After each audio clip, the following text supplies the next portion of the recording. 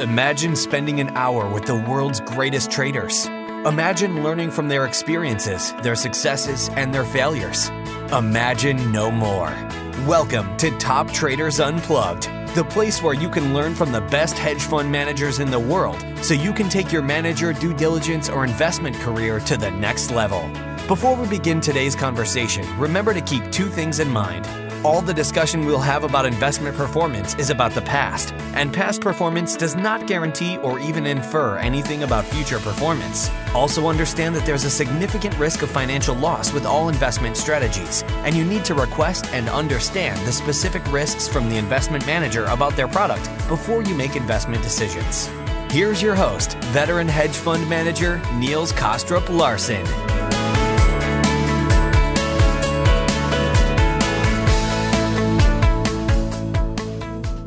Welcome to another episode of Top Traders Unplugged. Thanks so much for tuning in today. I know how valuable your time is, so I appreciate you spending some of it here with me. On today's show, I'm talking to Scott Foster, founder and president of Dominion Capital Management. Scott is the first person that I've come across who managed to combine elements from philosophy, psychology, and magic into a disciplined trading strategy which focuses on finding the universal truth in human behavior and apply them successfully in the financial markets. This is truly an educational journey which keeps surprising right to the end. And for those of you who are new to the show, I just want to let you know that you can find all of the show notes, including a full transcript of today's episode, on the toptradersunplugged.com website. Now let's get started with part one of my conversation. I hope you will enjoy it.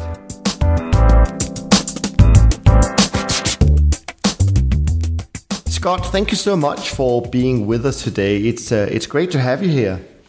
It's good to talk with you, Niels. Fantastic. Now, the first thing I noticed in preparing for our conversation today is, in fact, that you're celebrating your 20th anniversary as a firm. So let me start by congratulating you on a very big milestone in a business where only few firms can say that they have successfully been navigating the financial markets for 2 decades. Well, thank you. I didn't think we'd make it at times. No, exactly. Yeah. Now, I know that behavioral finance has become a bit of a buzzword these days and that it draws on philosophical and psychological elements. But my understanding is that these things probably did not come to you as theory, but more as a natural element in your upbringing as a child, since your father, if I'm not mistaken, taught philosophy. And I assume that this is where you got your initial inspiration or curiosity in life to pursue something that, in a sense, has become a very important part of your journey and the way you approach trading and life in general. So I'd love to hear much more about this, as it's not a common background, I think, of a successful trader and fund manager. And if we didn't just throw the fact that you're also a magician into the mix, I think we have the ingredients of a fascinating conversation. And I guess it goes to show that many different paths and approaches can be used when it comes to navigating the financial markets. But before we get into all of the details about the company today, I would love for you to take us all the way back and really telling us your story and what led you to take this path, and feel free to go back as far as you want, as it's really getting to know what led you down this road in the first place. All right. Well, probably the best place to start is when I was entering college. And my interests were actually in computers at the time. Okay. And I entered college as a computer major, actually a double major, computer pre-law. My mother wanted me to be a lawyer. Okay. I was fascinated by computers, and I was around the clock. I would be on my Radio Shack computer on bulletin boards, doing some hacking, programming, that kind of stuff. And I kind of fell in love with programming because I'd been taught symbolic logic at a young age from my father, who was a professor not only of philosophy but of logic. Okay. But after I got into college, I ran into a few problems. I found that college administrators don't really take too kindly to hacking. So I decided it might be better if I switched my major, and having the familiarity that I did with philosophy, I felt very comfortable with that. I ended up jumping in and studying philosophy and also a lot of psychology. Mm-hmm. I never ever would have occurred to me that I'd end up managing money. It was not in the cards. At least I didn't think it was. I was planning to become a professor like my father and teach. Right. Write books and read books and all that kind of fun stuff. But along the way, I got involved with who now is my wife, and she was a few years behind me. Mm-hmm. And so I had to figure out how we were going to coordinate getting married and moving on when there was a spread there. So I decided that I would not go on to graduate school immediately. I would stay at the college where we were and work there for 2 years until she finished her undergraduate degree, and then we would move on. Okay. And during that time period, that would give me a little bit of time also to make a little bit of money to pay for graduate school. Right. And my father, being an academic his whole life, he also was quite an entrepreneur and an investor, and he did much better as an investor, both in real estate and in equities, and as an entrepreneur owning a delicatessen and some other things. He made most of his money outside of the academic world.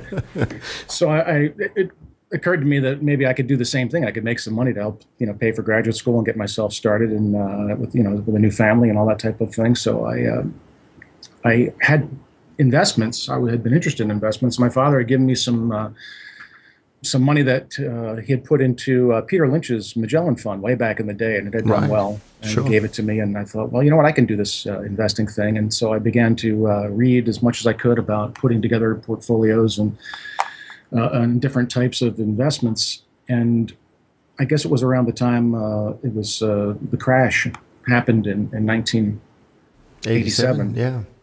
And I was bearish going into it, and I was reading, something else that I'm sure we'll talk about at some point was the school I went was known for its economics department, even though I was not an economics major. Okay. It was because it was one of the few schools, there are many now in the country, well, not many, but maybe a dozen or so that teach economics from an Austrian perspective. But Grove City College, where I went, had been doing it since the 50s. Mm-hmm. Due to the fact that the chairman of the economics department was von Mises' first PhD student in the United States. Right. So anyway, the point being that I was bearish, but to me, bearish was what I learned in books about equity investing. You just simply go a little bit more to cash, maybe take on some defensive stocks, some utilities, maybe some gold stocks. And I did that. The crash happened, and I lost money. Not as much as probably most people did, but I lost money, and I was very disappointed. And then I heard that some of the students of Professor Senholz, who was the chairman of the economics department, who was teaching a course at the time in futures trading, believe it or not. This was in the 80s. Very unusual. Yeah. Especially considering I was undergrad. Mm. And several of the kids in the class took his advice that the market was in a bubble and that it ought to be shorted, and they bought a bunch of puts on the stock market. I think it was, I can't remember if it was the S&P 100, but they bought some puts. So you do learn something in school, I guess. Well, they did. And I learned that they made money and I didn't. Right. I think they each made about $50,000 apiece, which for a young college student back in the 80s, that was a staggering sum. Mm. And it completely just blew me away because I was entirely unaware that there were these derivatives, that there were options and futures, and there were different ways to express opinions other than just simply buying and holding a stock. Mm. Literally, the day after I heard that, which was a day or two after the crash, I started trying to find any information I could on futures trading and options. Okay. And taking kind of the same academic approach that I was brought up to to go through that process. You read and study and research everything you possibly can. Well, there weren't a lot of books available back in the 80s. No. There were maybe a dozen or so that I could find, and I bought every one that I could find and began to read and try to figure out how I could make money like that. Mm. And it was just an incredible fascination for me because it became kind of a quest. But when you realize how many different ways you can express yourself in the markets, vis-a-vis futures or options. You can, emulate being a farmer. You can emulate being in the oil industry. You can, act as if you're a bank. You can do international thing. I mean, it was just it was like taking the a blanket off and letting the sunshine. It was just so unbelievably fascinating to me. Sure. So after about 6 months of reading all this stuff and thinking, I can come up with some strategies. I think I can make some money here. I realized that I didn't really have very much money to trade. So, and you kind of needed some money to trade some money. So I thought, what am I going to do? Well, I'd recently finished school and I didn't have any money. I just had some of the money that was left over from my investments. And so I took that money and then I went to my friends and said, you guys saw what happened with these other guys on campus and they made a lot of money. How about we pool some of our money together and I'll trade it for us? And they said, well, we're all paying for our college. We don't have any money either. I said, well, you have credit cards, right? Everybody got a credit card while they were in school. Take a cash advance off your credit card. Well, at 29.9%, 6 or 7 of us all took the maximum amounts we could off all the credit cards that we had accumulated while in college. And we were able to pool together about $20,000. Okay.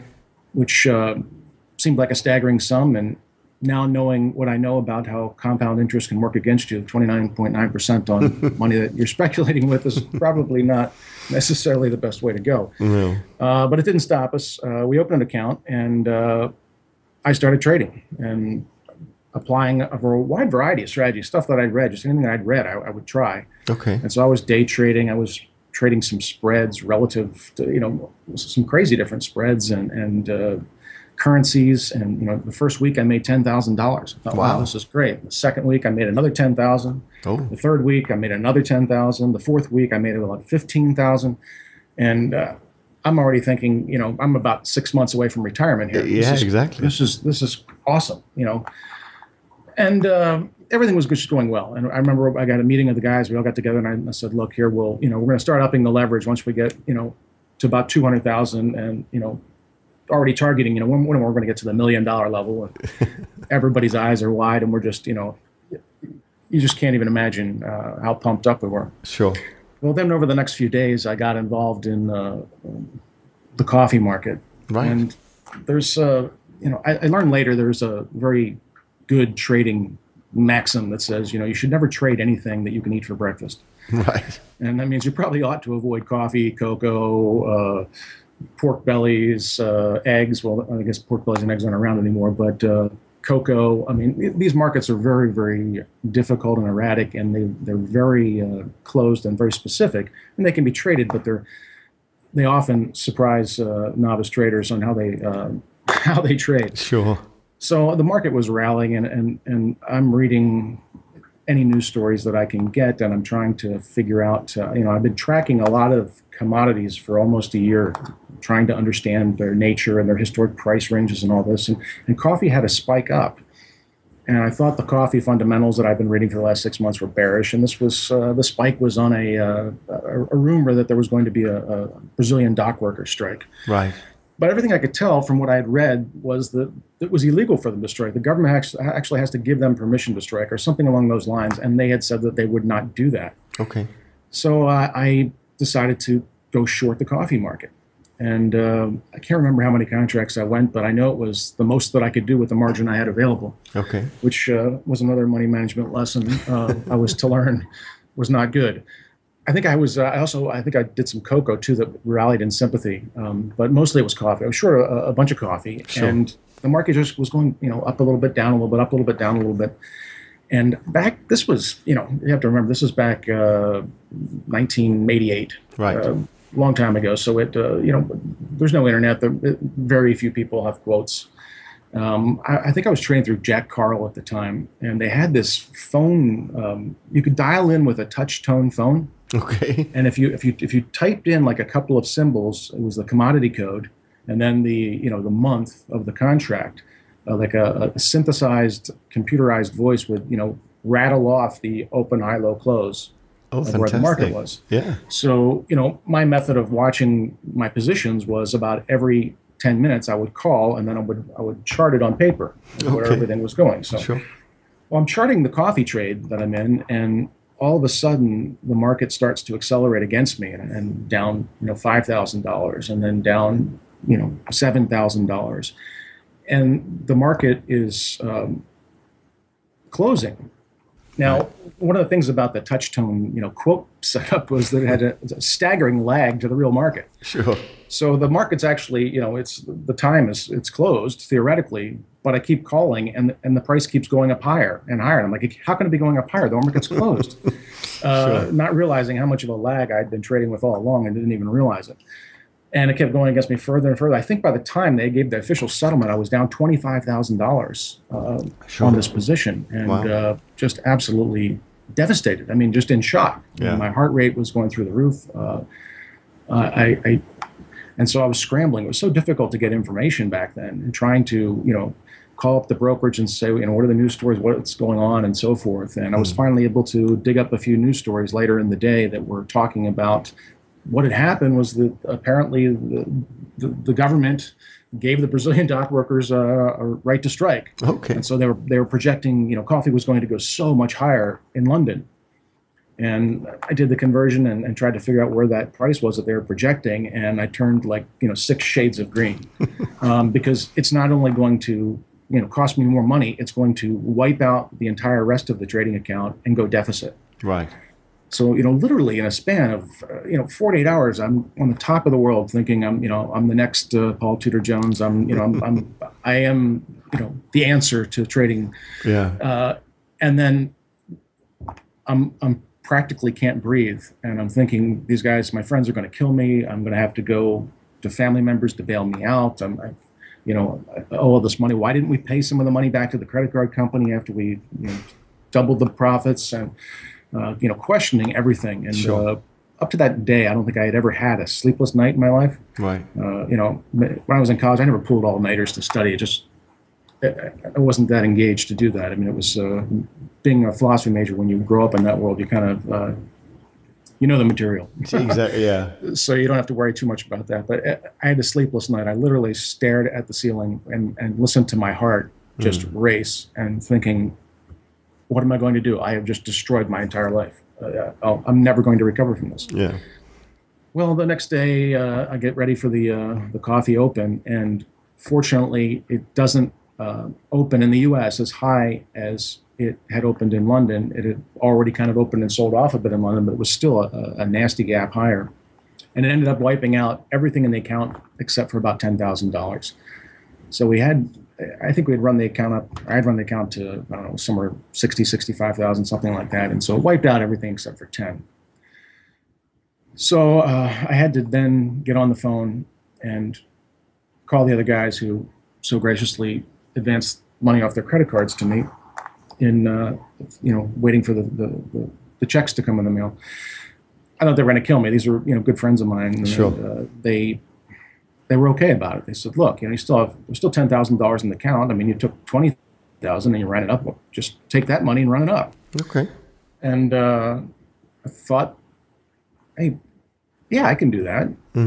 I just won't trade coffee anymore. So I did. After a couple of days, to get my head together, I went back to the drawing board and began to look at the trades I had been analyzing, and a lot of the trades that I was doing at the time, aside from outrights, I was doing a lot of spread relationships. They made sense to me. I could understand more relative value than I could absolute. That seemed to be a lot more predictable. Whether you're trading hogs against cattle, or feed against the cattle, or cotton against soybeans, where back in the day they actually competed for planting, which they really don't anymore. But Sure. And currencies against each other, and all that type of stuff, crack spreads. And so I found a spread that was at a historical extreme in wheat. It was a May-December wheat spread. And so I worked my way into that position, and it ended up being correct. And I tripled the account size. And, I knew from that point on I was never going to make it to graduate school. I was hooked. I mean, this Sure. was the greatest thing since sliced bread. I mean, unfortunately, I could pick some decent trades, but I knew nothing about money management. Right. As obviously, you can tell from the coffee trade. So I managed to, put myself in multiple difficult situations. I think maybe it was the next month after that, after I had recovered and then built the account up some more, I found another spread that I thought, and I wasn't just doing the spreads, I was kind of trading around stuff at all, buying a few currencies here and there and just day trading in and out and doing a lot of things. And then I'd build these big positions in spreads when I really got a conviction. Sure. Because I really felt that they were going to revert back, or they were going to go. And I got involved in a copper spread, a May-December copper spread that was as a huge extreme. The front month was trading, I think it was around 14, 15 cents over the December, which at that point was it was out there. I think the all-time historical extreme at that point maybe was 17 or 18 or something like that. Okay. So I was trying to build a position, expecting it to go to contango, to have this thing go all the way back to where the December would have been premium to the May. Sure. And so I was building a position, and then it went maybe 6 or 7 cents in my direction. I thought, oh, this is great. I'm gonna pyramid this. So I put some more on, and then it started to go against me. Which then I was losing money at double the speed because of my brilliance of increasing the position size. Well, it started to go against me, and it just kept going against me, like day after day. And it was unbelievably, I get that same feeling back, the coffee feeling, even though it wasn't coffee. I was sick to my stomach. It just, every day it was like pain. I would go against me another 25, 30 points. I'm thinking, this can't go any further. And then it stabilized for a few days, and I made another brilliant move. I decided to increase the position because then it would take me less to get back. To at least break even. So I added a few more onto it. And then literally the next day, the spread had an outrageous 200-point move against me, followed by more. I think ultimately the spread peaked at about 20 cents premium the May over the December, which was, I think, an all-time extreme. I don't know since then, but at that point, I think it was an all-time extreme. And I couldn't take the pain. And literally, I dumped half of the position, which was quite large at the time. I dumped half the position. And then the very next day, it started moving in my direction. And after, I don't know what it was, 3 or 4 days, I got back half of all the money that I was down, which was quite a bit, because I just couldn't take the pain anymore. I bailed out of the position. And then sat and watched it go in my direction. I think it was like the next 17 days in a row. Wow. And it literally went to contango. The December went premium. I don't know if it was full, but it went premium to the May. And I would have made it just a staggering amount of money. But instead, I was just completely ruined and devastated emotionally. I hadn't lost as much money as the coffee trade. It was a setback, but it was just, I never realized that, how badly you could feel. By combining not only taking the loss, but then watching it go in the direction and knowing if you hadn't, later realizing when you do the post-mortem that your main problem is leverage. You don't understand what you're dealing with, which I didn't at the time. I didn't realize. So I, kept trading spreads, and, sure enough, maybe 2 or 3 months later, I find a really great soybean meal spread. It's a historical extreme. What I didn't realize, there was a reason why it was at a historical extreme, because some shenanigans were going on in the soybean market. But the soybean market was being cornered by an Italian firm, and I got into the position, and it got knocked way out of whack due to the squeeze. And then I got blown up out of the position, and then the Board of Trade forced them to liquidate their position. And again, I would have made a fortune, but I couldn't stay with the position. And that was kind of really the turning point for me. Why am I living my life this way? I'm in agony and pain half the time, and on the other half of the time, I'm in absolute euphoria. And after that trade, I realized there's got to be a better way to do this. I can't do this anymore. I got to find a way that I can manage. I could sleep at night, and so forth. Were there anyone at the time, Scott, that pointed you in the right direction, or was this all self-taught? Because one thing is to come to a realization saying this is not a great way of doing it, but the other thing is to actually say, well, this is the way I have to pursue it. And sometimes it often helps if someone with experience comes along and points you in the right direction. Was there anyone around you at the time, or was it really just your own curiosity that led you to take the next step? There was, it would have been nice, I guess, maybe if there had been somebody around. But there were, I guess there were benefits to both ways. I don't think I actually met another trader or spoke to one or met one until, maybe 3 years later. So it was, and a lot, there was very little written about money management and very little written about just, survival. I mean, it was, you learned as you went along. But so I sat down and said, I consider myself a smart guy. I can figure this out. I can figure out that I should not over leverage. But, it's the beginning stages where you're realizing how you're, internally you're battling the fear greed issue. You just want to make that money. And then you don't realize, as I'm sure we'll get into later when we talk about prospect there, you don't realize the pain side of it and how much more you're going to feel that pain than the euphoria. So I morphed into when I had that happen, that trade, I finally realized I needed to broaden my understanding of money management and also my trading strategies. That I had been slowly getting away from any kind of diversification, both particularly strategically. I kept going more to these bigger kind of macro spread extreme trades. Because the payoffs I had a lot of success with them, and even the ones that I blew up on, I could justify to myself, well, I was right. I picked the right direction, and it was an epic move, and it was just that I needed to do the better money management. But after the soybean meal situation, I said and I thought to myself, I've got to figure out I got to be a little more diversified. I've got to get the money management, and at that point, it became obvious to me that I needed more capital. Sure. And I guess also at this stage, Scott, I mean, you were completely discretionary, right? There was no rules as such. Exactly, completely.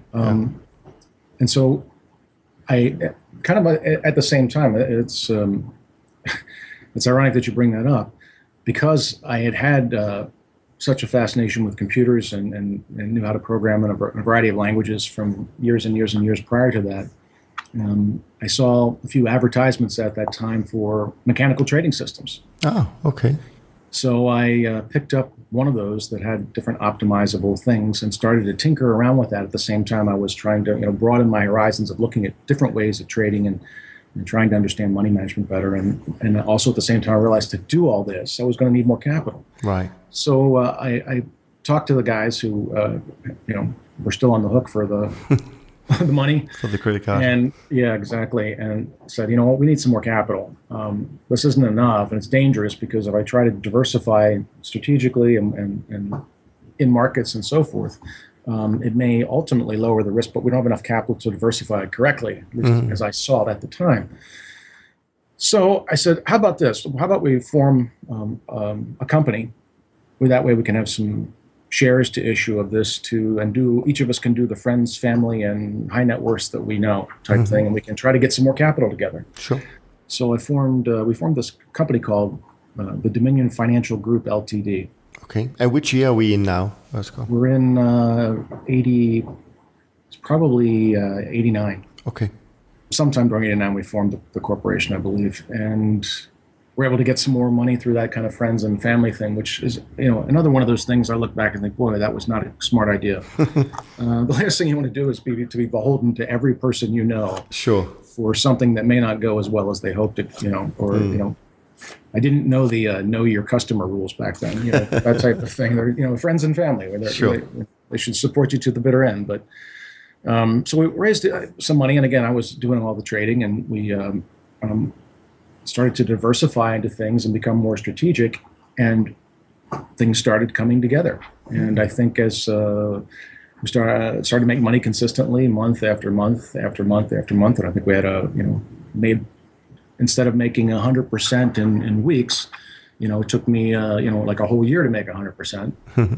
But it was being done much more consistently and so forth. Well, kind of in that mix, I kind of got lost in the whole situation because I was enjoying myself so immensely doing this that I didn't, it didn't quite occur to me that my personal life was moving on. I got married. My wife was finished, and we were having a child. Right. And I'm thinking, you know what? This is, we're only trading a few $100,000, and the profits that we're making are just enough to cover, quote machines and fax machines and all the stuff that were accumulating, and the office space that I'd rented, and it's very difficult to run a business on such even that was still woefully inadequate capital base to run a trading operation. But I didn't know that at the time. I began to know it once once I started to think about I can't really I can't hire people on this, and I can't pay myself more on this, and I can't afford buying a house on this Sure.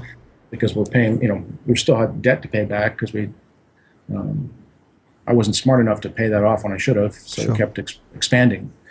Well, I talked, looking for capital is always a tricky thing. I'm 22, 23 years old, philosophy, psychology, studied, theology, studied, nothing that has anything to do with anything. And I know none of the mainstream firms, nobody's going to set me up or help me out or do anything. So I started asking people that I knew, do you know anybody who's involved in finance or business? And when I was living in, this was in Western Pennsylvania, right, still in Grove City, where the small private liberal arts college was, and it's about 60 miles north of Pittsburgh. And so I thought, I'm going to have to go down to Pittsburgh. Pittsburgh's got to have some wealthy businessmen, some entrepreneurs, somebody who can maybe help me, because I have no idea how to get to the next level.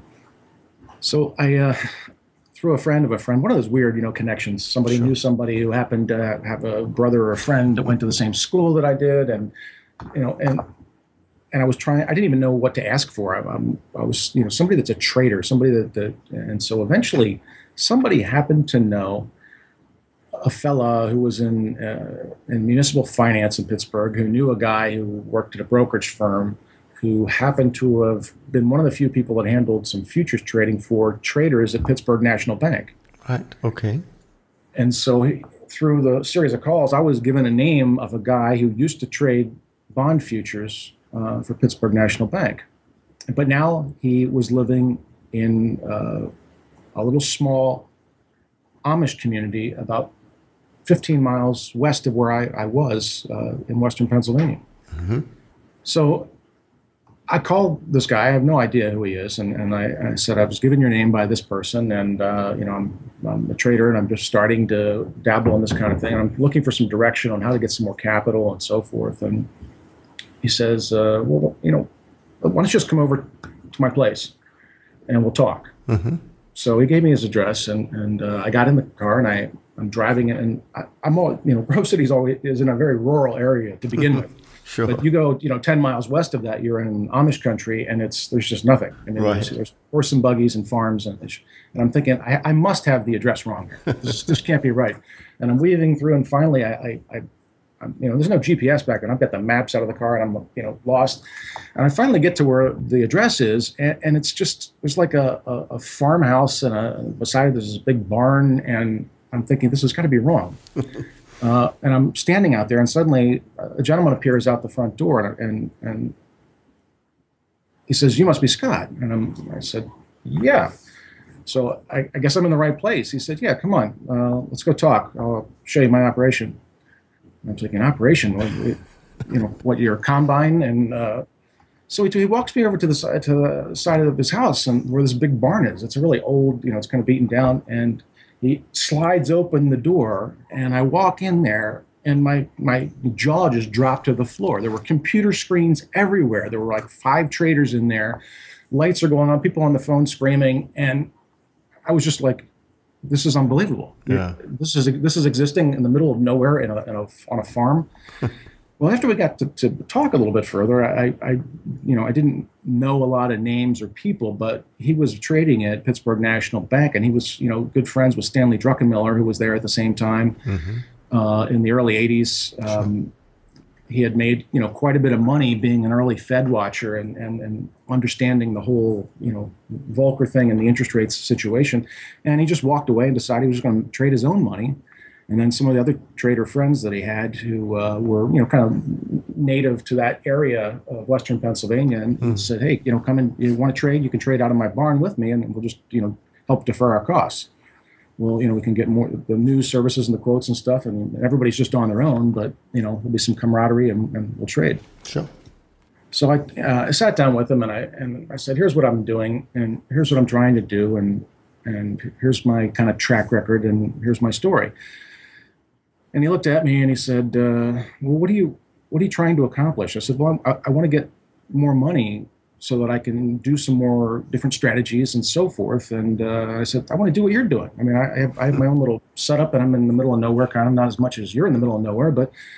And he looked at me and he said, "You'd be more than welcome to come here and trade out of my place, and maybe you could get some money. But he said, you know what you really need? He said, you need to go out in the world and see how other people do things and really get an education about trading and the different markets and so forth. You know, you've got it all in your head from reading a handful of books, but you'll learn a lot from gaining some experience. And he said, and there's this, you know, there are companies that trade futures for other people, and he couldn't think of the name of it, and which he was referring to CTAs. Right. And he said that there was a recent article in the Wall Street Journal about a company in Pittsburgh. And he said, I actually am good friends with one of the principals of the company. Why don't I give him a call, and you know, maybe you could do some stuff with them, or you know, maybe there's something there, some kind of relationship. Mm-hmm. So he puts on the speakerphone, and he calls AO Management Corporation. Now, AO Management was, you know, they're no longer around, but they were one of, you know, the really early firms in the CTA world. Yeah, that name rings a bell. Al Orr III founded the company. He was an accountant by trade, but he got fascinated with the markets in the late 60s and started thinking that he could develop a trading system. And he started doing it on the punch cards and you know, way back. Yeah.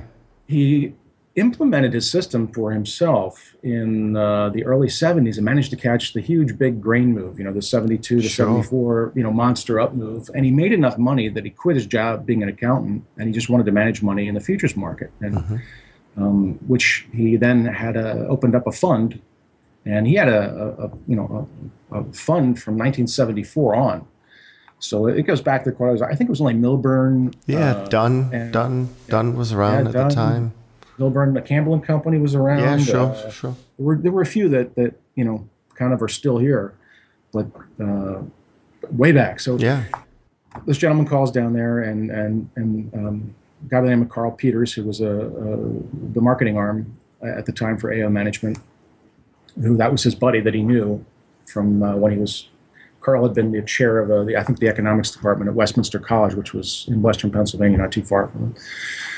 So I pick up the phone, and he introduced. He has it on speakerphone and says, "Carl, you know, what's going on?" Carl says, "Hey, business is great. You know, we're raising money." At that point, literally, and this is, very, very early 1991. Okay. The managed futures industry was just eclipsing $10 billion in the entire industry. Yeah. So it was, it was very early on. And that was after 2 monster years of growth. I mean, it had been almost non-existent prior to that. He said, "Carl, what's going to say? Our business is good and all this." And he said, "I'd like to introduce you to this fellow named Scott Foster. He's a young trader. He's got, you know, a lot of interesting ideas, and you know, he kind of does a variety of things." And Carl said, "Wow, you know, nice to meet you." And you know, I asked him a few questions about what they did and so forth. And then the fellow who introduced me to Carl said, "But you know, are you guys looking to hire? Are you looking to team up or partner? Or do you do any sub allocations, or, you know, just trying to open any possible door for anything to help me out?" And Carl said, "No, you know, we're really not, you know, but, you know, we've been growing so fast, there's always a chance that maybe we might want to hire somebody somewhere down the line. Why don't you just, you know, Scott, send a resume down here, and we'll take a look at it." And I hung up the phone, and I said, "Well, you know, I'm really not interested in working for anybody. I have my own thing, and I really like what I'm doing." And he said, "Well, you know, maybe you can do both, or you can find a way to still do your own trading and so forth." So the next day I sent the resume down to AO Management, and they got it the next day in the mail. So miraculously, the mail never goes the next day. They gave me a call and said, "Hey, can you come down and see us?" And I said, "Yeah, when would you like me to come down?" They said, "Well, come down right away." So I drove down to Pittsburgh and chatted with him and spent some time with Al, who was a very interesting guy. And what I didn't know at the time is that Al, you know, Al was a member of Mensa, and he had this theory about the way to build a company was to make sure that everybody in the company was a member of Mensa. Right. And he was only starting to kind of get over that because Carl wasn't in Mensa, but the secretary, all the traders, the receptionists, I mean, everybody that was there were Mensa people. So it was a very, let's just say, interesting environment. Right. I wasn't in Mensa, but we hit it off. So we had a long conversation, and Al said, "Hey, you know, really, I think, you know, I like what you're doing. This is all very fascinating. Maybe we can work something out, and you can You can do some research for us, and you can still run, Dominion Financial Group Ltd. Okay. So I thought, hey, that's a perfect world. I'm going to get paid here, and I'm going to get introduced, and this is like an amazing miracle that I'm going to have some options here. Mm-hmm. So he said, we'll discuss things, and why don't you come back down to Pittsburgh tomorrow? And this whole thing this is a whirlwind. This happened like in 4 days. They called me back down, and we spent the entire day talking, and they made me an offer on the spot, which was very generous for the day. Mm-hmm. And they said, you can keep doing what you're doing. So I thought, wow, this is great. This will take a lot of pressure off the small capital base we have. And geez, now I get insurance for my child. And, this is wonderful. So we did that. I packed up everything and moved to all the other guys that were still involved in the Dominion Financial Group. They had graduated and they had all been taking jobs all over the place. So I was really the only person. I had a little bit of help from a few other guys, but the larger group of people were, diverse. So when I told them the Pittsburgh thing, I thought that was good because then we wouldn't have to cover the cost of the office and all the other expenses. So packed up the family truckster and we headed down to Pittsburgh. Mm-hmm. And after a month or two, Al came into my office one day and he said, he really got me thinking about a lot of stuff. Because within the first few months, I had them, they were doing like a single system. And I said, you really ought to, you got to do 3 systems and do different time frames. And I was introducing a lot of different ideas that just hadn't occurred to him. He was really the only guy doing the research. Right. And after so many years, he wasn't, thinking really of new things. And research was a very difficult thing at AO Management. They had a VAX computer. There's a mainframe. He bought a used VAX computer for $66,000. Oh. And, everybody had terminals. And while I was there over the next few years, people started to get PCs, but it was it was difficult to do the research. So he said, I want you to be, I want you to play a greater part in the company. I want you to be a principal of the firm. And, want to give you some more cash and make it more interesting for you. And I want you to stay around. Mm-hmm. And I said, well, if I'm a principal, does that mean I have to stop the Dominion Financial Group? And he said, I'm afraid it does, because, you can't have, conflict of interest. Sure. So I went back to the guys and I told them that, and they said, you just got to go for this. This is your opportunity. And so I did. I became a principal of the firm and I became, I think my title was senior trader. Mm-hmm. And in a very short time, I was, there was Al and then Carl, who was buying into a partnership with Al, and then I was the number 3 guy on the totem pole. So it was a whirlwind. I went from, studying philosophy and literally 36 months later, I'm the number 3 person in one of the 10 largest CTAs in the world. Yeah. I don't know if that stuff happens anymore, but it was it was miraculous. Sure. And it was really a great time period. But then, as everything, as you learn very quickly in the trading world, everything changes. Yeah. And I think the very next year, Al's mother died, Al's brother died, and Al was going through, I can't remember if it was number 2 or number 3 divorce. But he just said, I'm done. I can't do this anymore. I've been doing this for 20-something years, and he had stockpiled enough dough. So he made a deal with his partner Carl to sell Carl the rest of the business, and then the understanding was that then I would get the same deal that Carl had to buy into AO and become a 50% partner. Well, Carl, having taught out at, I think it was University of Colorado or one of those schools, he had an office out there that he was doing. He would live out there some of the times and do a lot of marketing. He wasn't really hands-on in the office. He was just flying around the world playing golf and raising money and writing articles. Because I think he had a PhD in decision sciences from MIT or something. So he had the credibility. But Carl wanted to then move the company out to Colorado. So I thought, okay. And he said, I want you to move out, and all I'm asking is that you look down the road and see how great this is going to be. So financially, I'm not going to dangle huge dollars to get you to make this move, but you can see what's going to happen here. Well, I get out to Colorado and things get dicey. We go into I don't know if you remember, I think it was the 92, 3 early '94 drawdown. Sure. Yeah. That, 94 was a difficult year for sure. Yeah, it went on, and I think Campbell Company lost half of their assets during that time period. I remember the guys coming out to the Colorado office and talking, and everybody was really, I mean, it was just one of those drawdowns that it's just, didn't seem like it was ever going to end. Sure. And that was very destabilizing for Carl. And I wanted to do other things, and we weren't seeing eye to eye on the direction of the business. And I was already developing some shorter term ideas and concepts. And we had this, a lot of the money was this old wirehouse money. It was $100 a round turn. I mean, you couldn't introduce short term trading into it to save your life because it wasn't feasible. So I didn't have an outlet for that. And I decided, I'm just going to go do my own thing.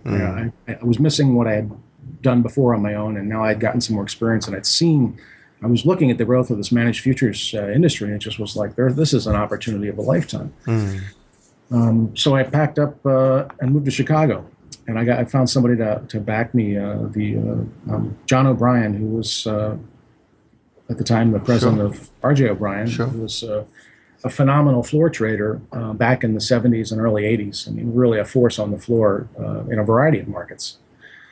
We had become friends from years prior because RJO was the largest cattle broker in the world. And they had a big ag business going way back. I mean, John's father, was chairman of the CME, I believe, when they introduced the cattle contract in 1965. Right.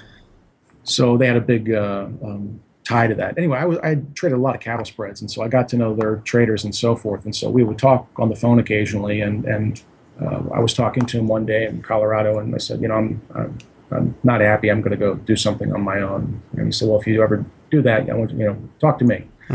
So we talked, and he said, later, I think it was a few months in early, I don't know what year we're in now, early '94. Sure.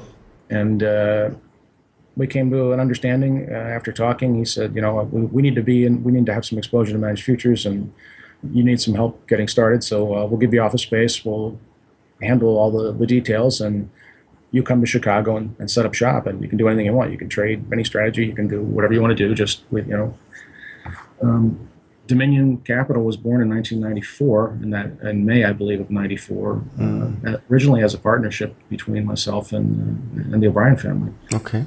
Which lasted right up until they sold the company in 2007. Oh wow! Okay. And then I bought the rest of the company back, and at the moment I own all the shares. But it was an amazing time period. I dusted off all my research on the shorter trading strategies, which I'd been working on at my years at AO, even though I couldn't implement any of them. Right. In an attempt, because after looking at trend following and doing research on trend following and seeing some of the things that shall I say, some of the, I don't want to call them deficiencies, but things that are innate to trend following, that possibly could be helped by other strategies. And the short-term thing was very appealing to me. And later I began to realize why I gravitated toward that, but I didn't at the time. It just appealed to me. So I started to do research and everything.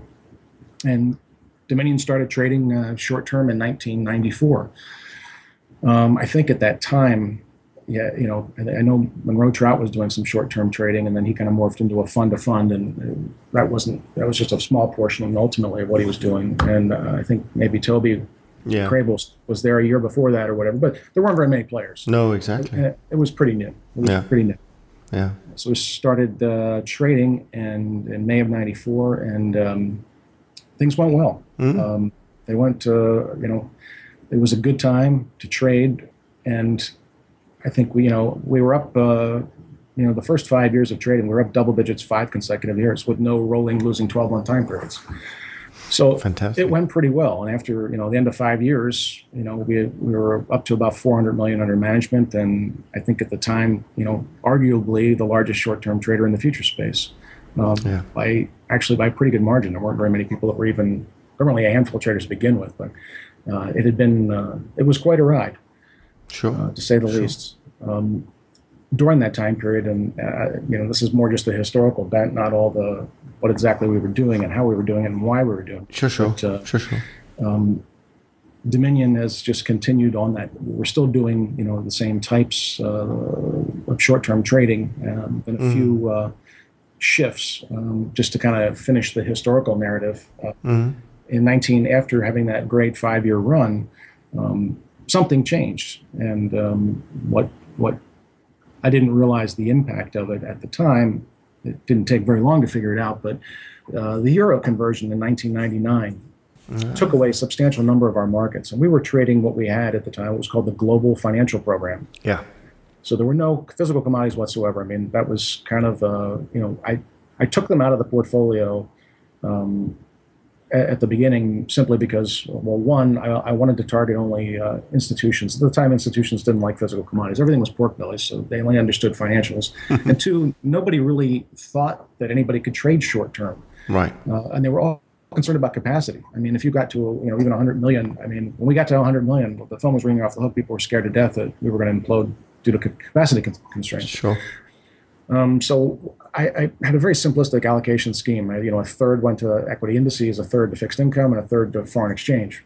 And unfortunately, the euro conversion, I ended up losing a bunch of our fixed income markets because they all converged to the euro blend. Yeah. And I lost a lot of FX markets. And so the portfolio morphed into not a third, but it morphed into about 76, 77% equity indices. Right. And the rest, which at the time didn't bother me because we were like, trading equity indices through the 90s was like owning a printing press. They were just great markets to trade, both sides for us. But then when we had the year 2000 kind of implosion, then those markets were no longer so interesting to trade. And yet we didn't have it. The rest of our portfolio was only like 20%. So I realized the portfolio was really out of whack. Eventually, we didn't blow up or anything like that. We just simply kind of flatlined. We had some flat years in there, and that led to the evolution of what we trade now, which is the Sapphire program, which is a more integrated, has an entirely different. I mean, it's, for lack of a better term, it's more fully diversified. But I'm sure at some point we'll talk about. Yeah, we'll definitely get into it. Yeah, absolutely, we'll definitely go into that.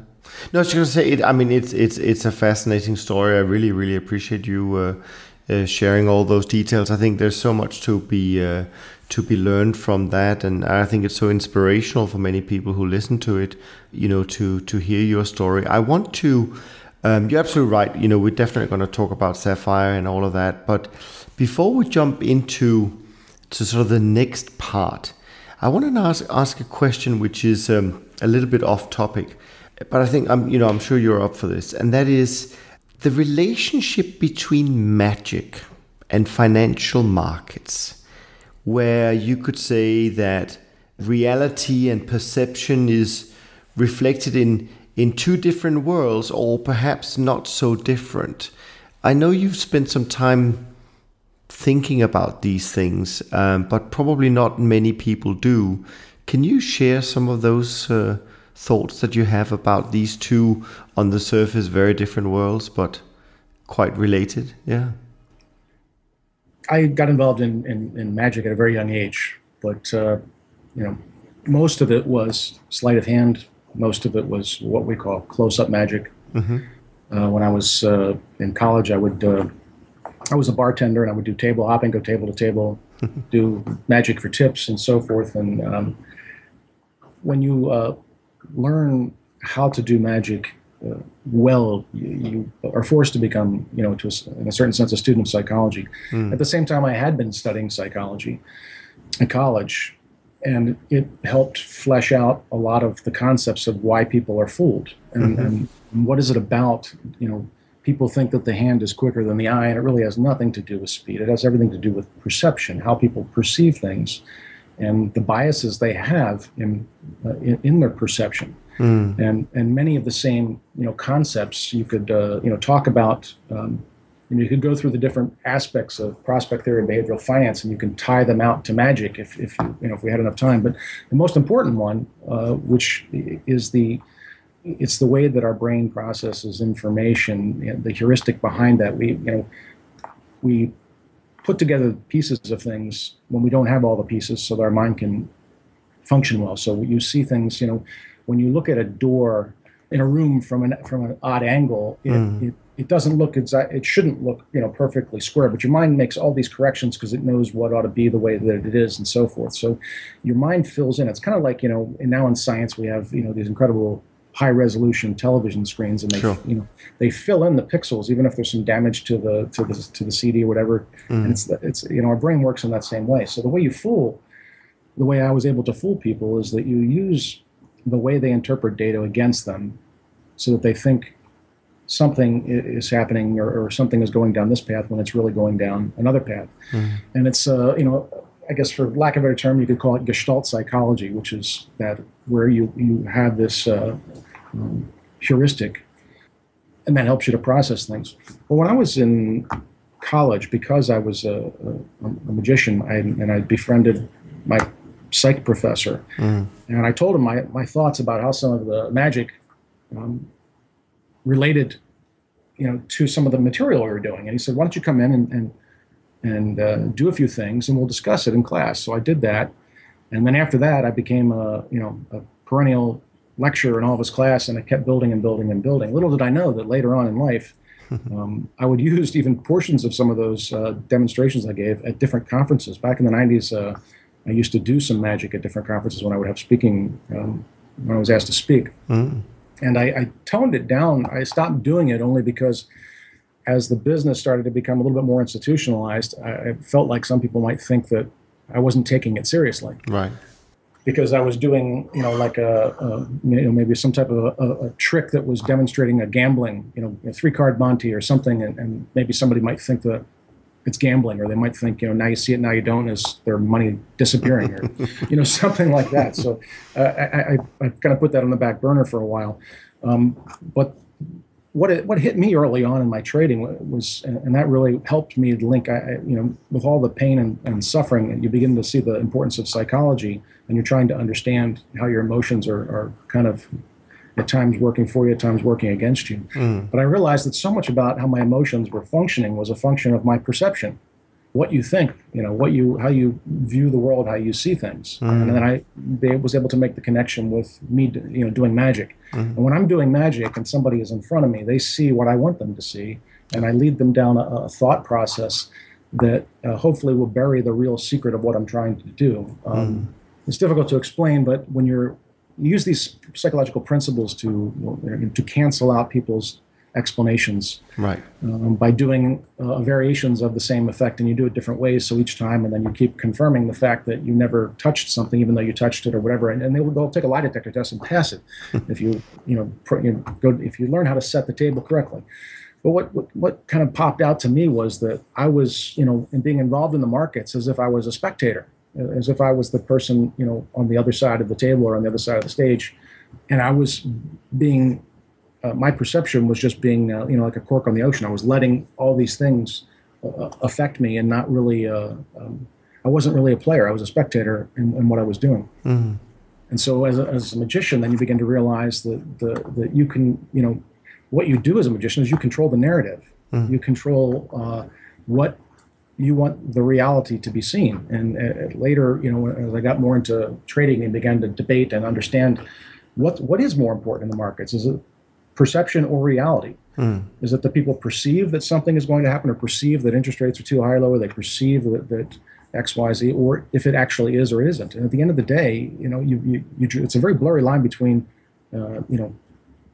perception and reality. I mean, you could even argue in the markets, reality doesn't matter, because eventually, when reality catches up, it will change perception.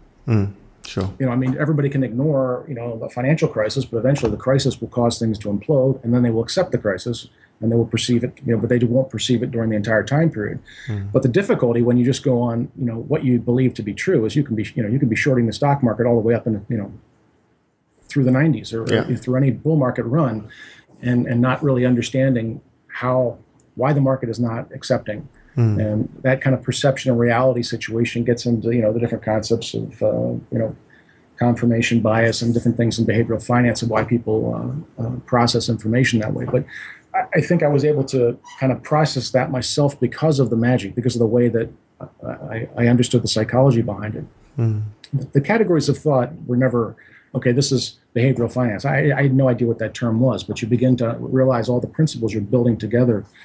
I wasn't inventing, the wheel. Other people had already worked on this stuff, and I wish I'd found the material earlier, but it came together. Yeah. So that's kind of the connection with Sure. the magic side. Yeah, no, it's quite interesting because obviously, I guess nowadays a lot of people, are at least debating whether the Fed and other central banks, are creating some kind of illusion for the world right now with all that magic money or whatever they're printing, and that creates obviously some interesting situations. But I just find it fascinating the way it's impacted you and what you've used and how you've used it, which we may learn a little bit more about as we dive into it. So I want to bring it up to date and just talk a little bit about how you've set yourself up today, and sort of the infrastructure that you run, what you found efficient for operating in the short-term space. But of course, I have to touch also on the fact that you've certainly not chosen one of the financial hubs to locate your business. Traverse City doesn't strike me as being sort of the biggest financial center. But so how does that impact your business life? Well, I'll tackle that question first and then go back. Traverse City, it was not initially any part of my plan.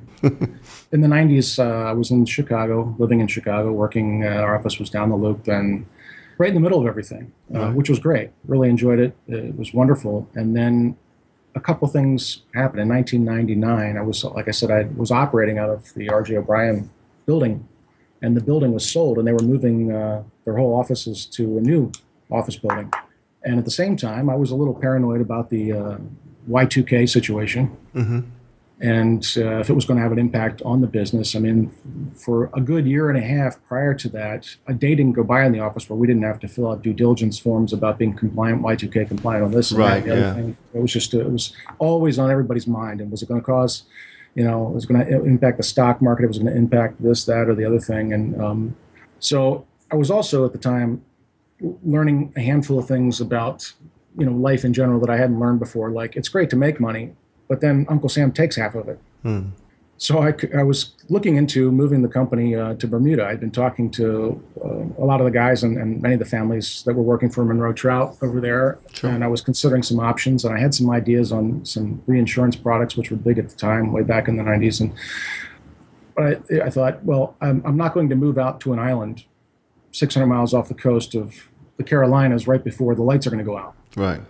So I thought, smart thing to do is I'll sell my house in Chicago and move up to when I moved to Chicago, I bought a vacation home up near Traverse City, just north of Traverse City, a little town called Northport, which is a town of 400 people. But amazingly enough, it's gotten a lot of press the last few years because some of the shown up in different magazines because of some people that live up there. But anyway, so I thought, this is a no-brainer. I'll sell my house in Chicago. That way, if there's some kind of financial crash or something, I'm not going to be stuck with this house. And I'll move up. And so I moved up out of the city with the intent of then moving to Bermuda once the coast was clear. Sure. Well, I just, by this time, this is like, 1999. And in 1999, my fifth child was born. Right. And I was getting a lot of static from our staff. At that point, I think we had maybe, I don't know, we had a lot of traders to operate short term when you're still using, when you don't have electronic interfaces. Sure. Everybody's got to be on the phone, and the back office paperwork that we generated, because nothing was straight through processing. It was a nightmare. Sure. We had just crazy. We had to, our back office was so backed up every night because of all of our trading that we had to fax all these physical statements out and fax trade confirms and everything. And we had I remember this vividly, I don't know why, but we had like a $6,000 a month fax bill. And this was like after negotiating a super duper cheap, like the cheapest rate that everybody would be shocked at. I mean, we had to send out, we had, people at fax stations till like 7 o'clock at night, just shooting pages through at a time. It was, I'll tell you, the business is so much easier operationally than it was back in the day. Yeah. But I came up to Northport with the intention of just being here. I always had a satellite office up here all through the 90s. Sure. To work out, and the kids would come up, and my wife would stay there, and I'd just commute back and forth to Chicago. And whenever I had to travel around the world for whatever to meet clients, that's what I do. So I moved up here, and then the lights didn't go out, and then I was getting some static, and then right around the same time, I think it was Clinton was pushing hard to close some of the loopholes on being able to leave the U.S. It made it a lot more difficult in terms of how many, the benefits to working outside the country and X, Y, Z.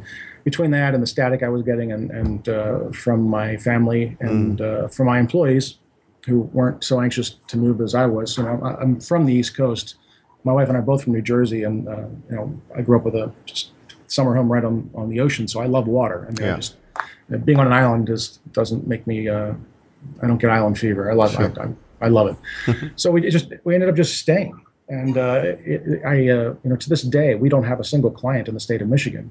But Traverse City is it's a for people who are not from anywhere in the Midwest, even they wouldn't realize it. It's kind of the vacation destination and a place where people in Cincinnati, Chicago, Detroit, a lot of the Midwest cities all had their summer homes for the last 150 years. It was like in the East Coast going to upstate New York or something.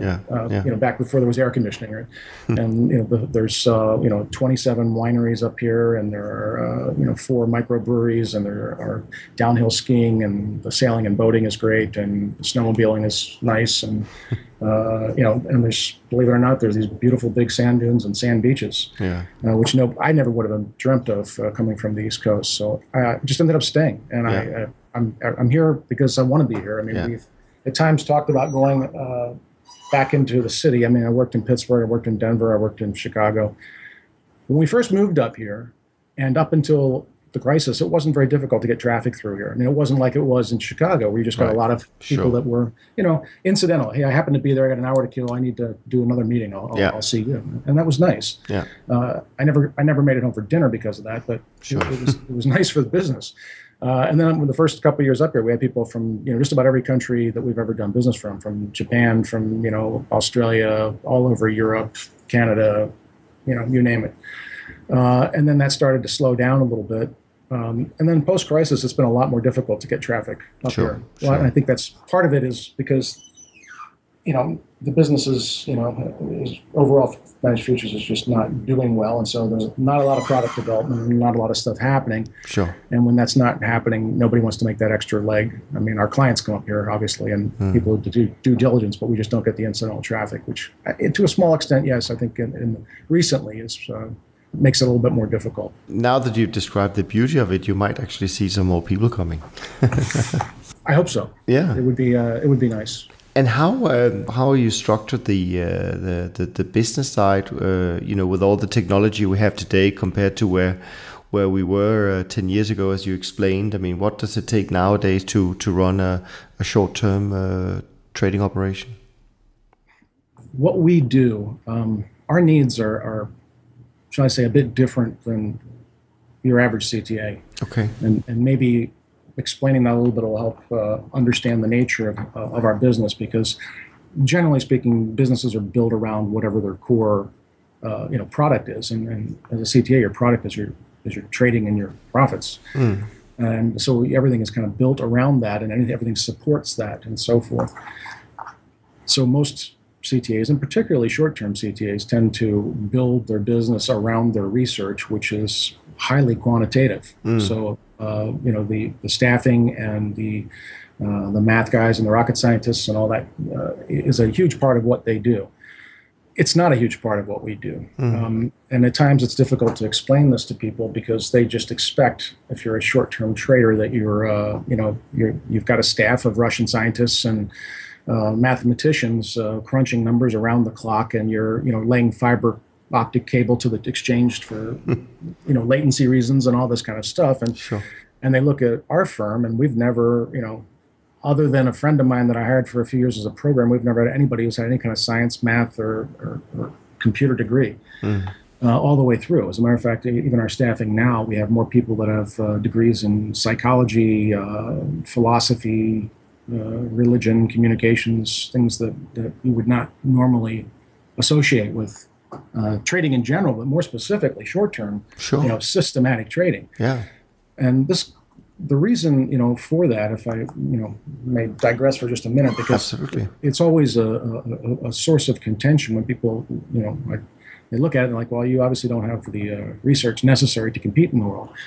It's, well, we're in business for 20 years. I think we've, at least been able to stay in business, which I guess is a good thing. And we've had our moments of ups and downs. But the real issue is, why do we do things the way we do them? Yeah. Why is it that we don't go down this road and we don't tackle these problems the same way everybody else does? Yeah. And the short and sweet answer to that is because of my background. Yeah. I approach the whole trading situation from a real blend of philosophy and psychology. And we've talked a little bit about the psych stuff, but not a lot. But the philosophy really, to me, was a bigger element, a bigger issue in terms of pushing me in a certain direction on how my trading was going to look and what I needed to do to support a particular style of trading. And that goes back to, it's a gradual process that's happening those early years that I was talking about, trading for myself and trading for the small trading group that I put together, and then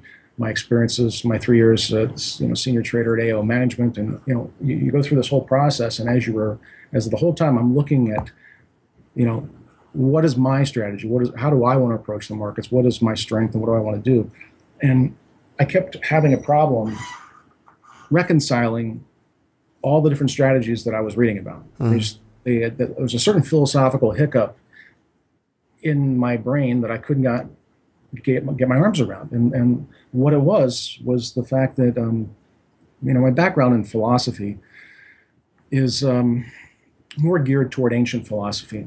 My father had me turned on to Aristotle and Plato and the pre-Socratics at an early age. And he was my professor for a lot of my classes in college. So I was, either well-educated or brainwashed. I'm not sure which perspective you want to take, but I had a real passion for the classics and Aristotelian logic in particular. Okay. So when I'm looking at the markets and I'm thinking, okay, how do I want to trade? I'm thinking, do I want to be, and it seemed to me it didn't really matter what I picked, because if I was going to trade the markets on a fundamental basis, I'm basically saying that I'm looking back in the past and I'm looking at certain fundamentals that would make something cheap or expensive, or that's what everybody says, that the stocks to use ratio, the price ought to be X, or when this happens, or whatever. And if you're in the stock market, the PE ratio or whatever, you're looking at all these different events in the past, and you're saying this will tell me in the future what value is and what it ought to be. And if I'm a technical trader, I'm going to look at the past and say, here's a head and shoulders pattern, and most of the time that happens in the past, I've counted 75 times it's happened out of, X, Y, Z. It seems to point in the future that this is going to happen. Or if I'm going to look, pick a strategy, any strategy, at the end of the day, I ran into a real difficulty with trying to understand, just because it's happened in the past, why does that mean it's going to happen in the future? Right. And for my field of study, which is epistemology, which is the theory of knowledge, how do you know you know? How can you validate or verify anything that you know, and what gives you any confidence in what you believe is true? So universal truth, I guess.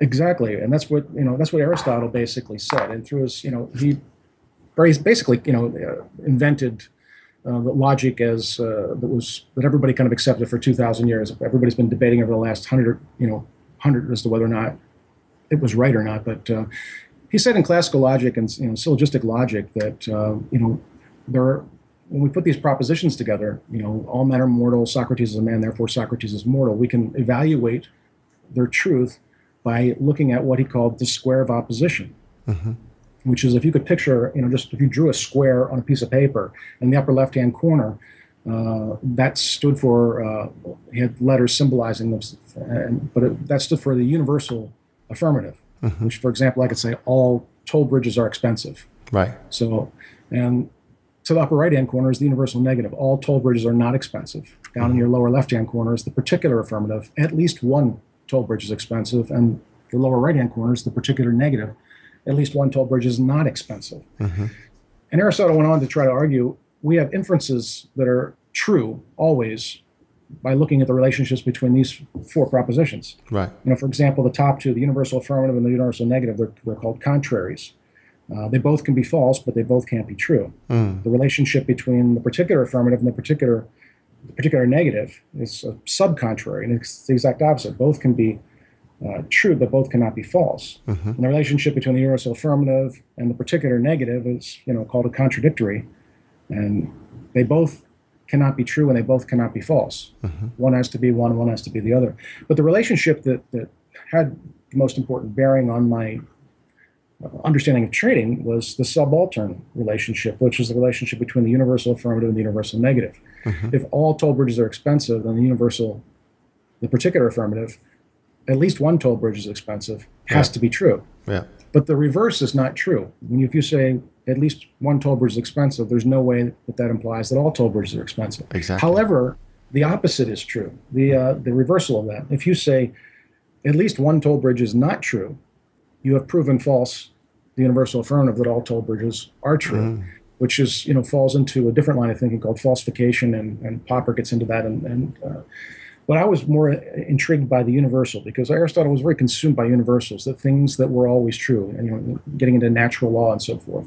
And so I thought to myself, if I'm looking at a toll bridge, therefore all toll bridges, how's that any different than looking at head and shoulders, and drawing some conclusion that really didn't seem to logically come about? It's kind of like saying, hey, white swan, therefore all swans are white. Right. Well, logically, and basically the subaltern arrangement here, this understanding of Aristotelian logic, is really at the basis of so many, shall we say, financial implosions, that conclusions and ideas that are treated as universals because of witnessing the particulars rather than the other way around. So I thought to myself, I'm looking at particulars when I should be looking at universals. So what are the universals? Right.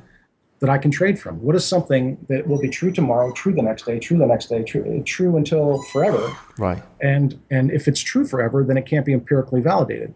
So it has to be accepted as true. Right. And so like a natural law, it's just understood. It's like 1 + 1 is 2. Well, I can do 1 + 1 a million times and get 2, but the only way that I can say that it's a universal is to say that I accept it, that it will always be that way, because it is. It can never be empirically validated. Sure.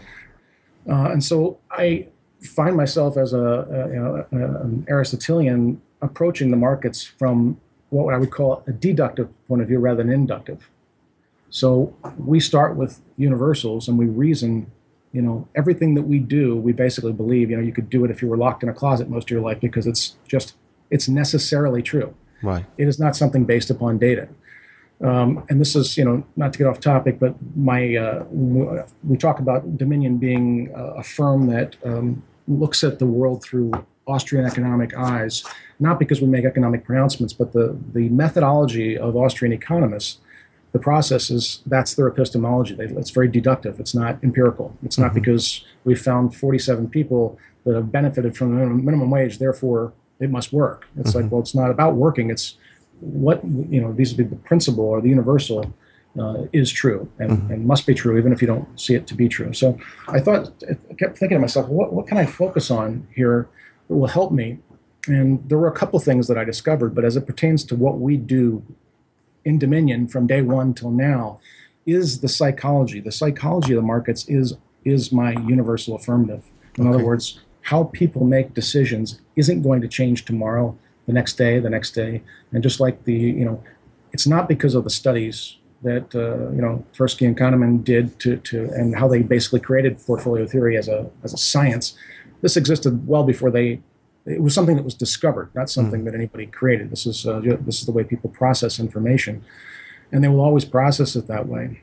And if that is true, which I believe very much to be true, and we could get a lot deeper into philosophy and religion and all that to debate that issue, but if you'll grant me that, which that's our starting point. And so when we build a trading model, we build everything from that top down. We don't look at data and say, well, what works and what can we do and how do we create a short-term trading system? We look at it and say, how do people make decisions and how are they trapped in these bad decisions and how can we capture that? It's very, very specifically in the marketplace.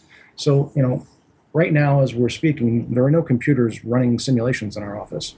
It's not that we don't run simulations. It's just that we do zero data mining. We don't just keep trying variations of things. Yeah. We have very, very specific things we're looking to capture in the marketplace.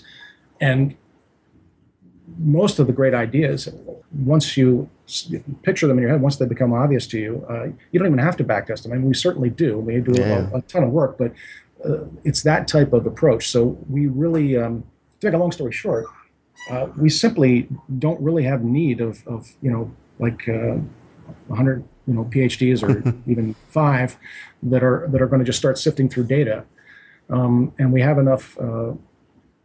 Our research is based upon a feedback loop of, once you understand the ideas, seeing how the market feeds back that information of that decision making. And so, our traders are involved in the research process, and a few other people are involved in it, but no quants. Sure.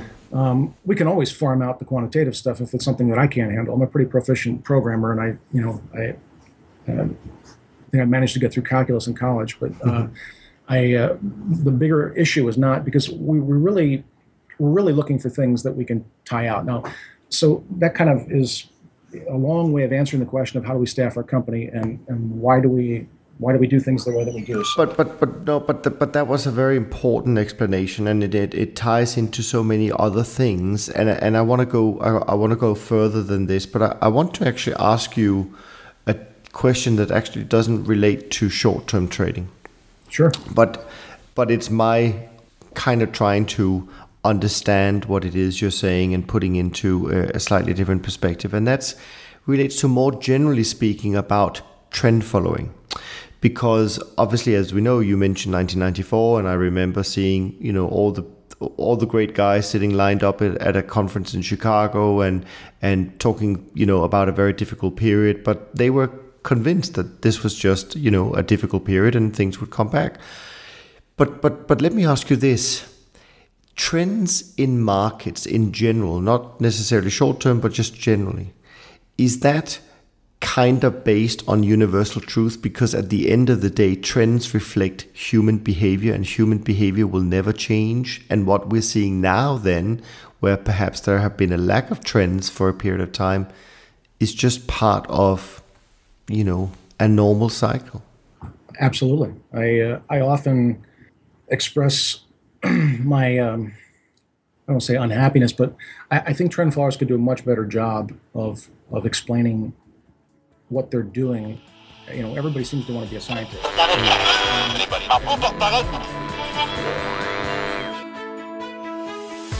Thanks for listening to Top Traders Unplugged.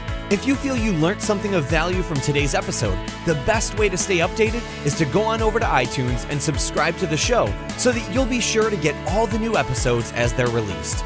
We have some amazing guests lined up for you, and to ensure our show continues to grow, please leave us an honest rating and review in iTunes. It only takes a minute, and it's the best way to show us you love the podcast. We'll see you next time on Top Traders Unplugged.